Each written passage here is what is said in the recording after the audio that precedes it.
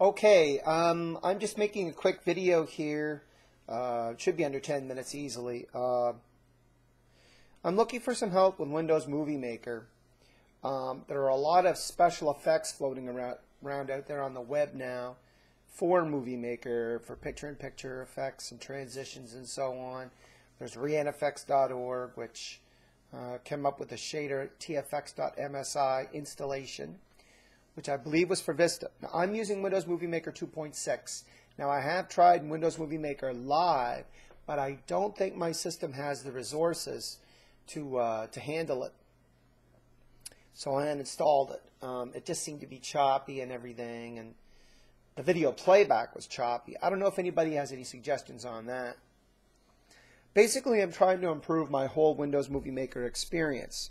Now, I've been around the web, and I've been looking at different websites for help with transitions and effects and so on, but I haven't had a lot of luck yet. I don't know if it's because I'm using 2.6 on Windows 7. Do I have to switch to Windows Movie Maker Live to make it work properly? I would hope not. I've managed to install a few effects for Windows Movie Maker 2.6 on Windows 7, but the ShaderTFX.msi file, it does install apparently, but the files, the transitions aren't coming up in Movie Maker. The effects aren't showing up. I have tried fiddling around with the FX file, which is in Program Files, and there's just a plain Movie Maker file that gets installed in there. I'm not sure why that is, why it's not going into the 2.6. I know it's probably a question of compatibility and everything. I tried moving some of the transitions and effects into the 2.6 Add TFX folder, but it's still not spotting them. I'm not sure how to get these effects to work with 2.6 in Windows 7. So any help there with the installation would be appreciated, because there's a lot of good effects in there, and that's probably got more or less everything I want. The other issue that I'm hoping to get some assistance with is actually the picture-in-picture itself effect. Now, when I would use a basic PIP effect, and I can't remember what it wasn't from the ShaderTFX, it was from some other spot. It was off of FX, that's right. It was a separate PIP. Not the PIP Plus, just the plain one. I would get a small little box in the upper corner like that. But the problem was I couldn't make that larger, like, you know, perhaps this big. So that when I'm sitting over here, I have a slideshow going by, and I can sort of have images that would relate to my talk, sort of a PowerPoint type of thing. But I don't know how to resize that, if it's possible to resize that.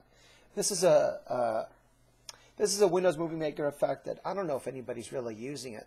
I see a lot of people using effects that bring one image in and then the next image, transitions, things moving in and out. But nothing really sort of like what I've been talking about. And I've been sort of researching Windows Movie Maker effects here for about a week or two, and still really haven't found the answers to what I'm looking for. I've been to the forum, and I posted a question there, but never got a response to it. I'm not sure why. Maybe I posted the question in the wrong place, or what have you.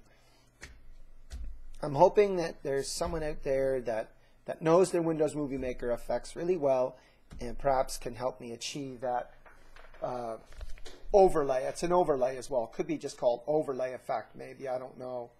So that I can have the effect where I want, have it about the right size, that I feel comfortable with, so that I can actually put the effect into my movies.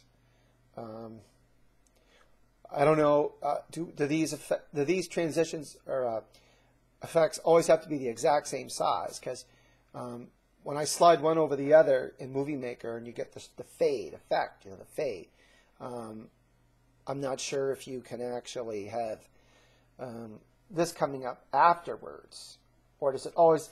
Do the two pieces always have to be the same length? I guess. So I hope someone out there on YouTube here has some ideas about that. Thanks.